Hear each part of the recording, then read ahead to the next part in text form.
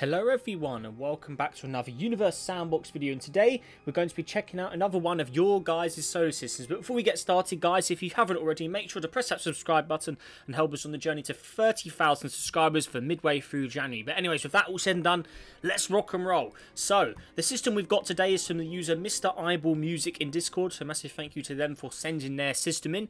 And their system is called the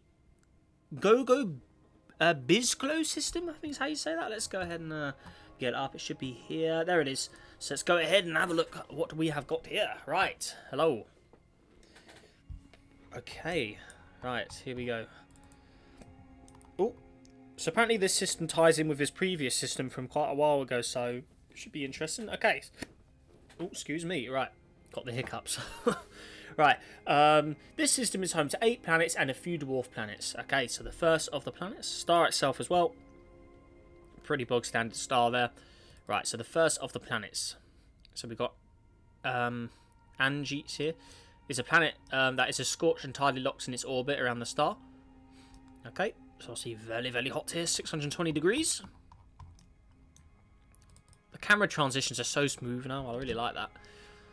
Okay, so a barren grey world for the second planet. Kangoo here. Okay. Next up we have got this object here. A pinkish planet that used to be larger. It was hit by Summer, which tore off material before Summer was exiled to the outer belt. Okay. There's that. Next up we got Stopsy here.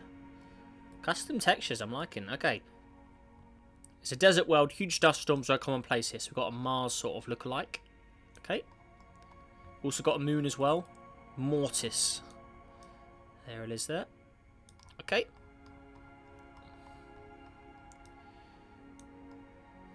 Right, so next up we have got Cod over here. The first habitable planet. Its plant life is made up of ferns and large leaf plants which generate photosynthesis purple light. Or which photosynthesis purple light. Cool. Have a little look underneath it there. So there it is there. Got some different coloured oceans on it as well. Check that out. So that's the water there. Nice. So there we are. And it also has one little moon as well. Okay. Oh, got a second moon as well. There you go. Cool. Right, next up we've got Esturia. It's an Earth-like planet whose plants are brown. Humans inhabit, but still in their classical period. Okay. So that's this one here. Okay. Alrighty, there's some lights as well, looking good. Okay, and also one moon as well. Looking very nice. Okay, then we got Duo over here. It's a subterranean that has many crushing atmosphere composed mainly of sulfur dioxide and ammonium nitrate. Its surface resembles a swamp or marsh, except toxic to humans. Crab-like animals scutter around the ground here with their many talons that encircle their disc-shaped bodies. Alrighty, so there it is there, looking good.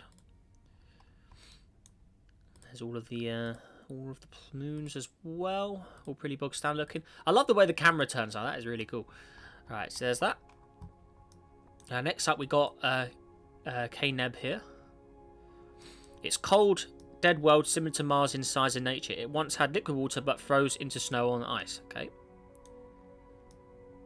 Cool. Cool. And it says the humans from the Fuka systems, that's one of his previous systems, will contact the Estrians in a few centuries. Then the Federation of Earth will unite the two later on. Cool. It's also got 2 more planets with no descriptions as well. Okay. Or dwarf planets out here, I should say. So here it is. There's one there. Second one over here. And then lastly, I think there's one more in the corner over here. That's Sommer in the outer asteroid belt. So there we are, and that does it for this system. So pretty short and sweet system. So there's our lineup here.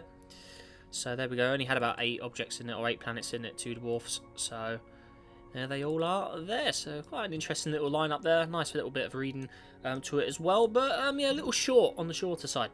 But anyways, yeah, with that all said and done, that does it for today's video, guys. So if you enjoyed it, make sure to hit that like button. Like I said, let's see if we can go for 30,000 subscribers before the midway through January.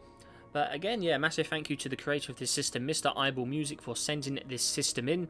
And yeah, guys, with that all said and done, make sure you have a great day. Stay safe out there, and I will see you in the next video.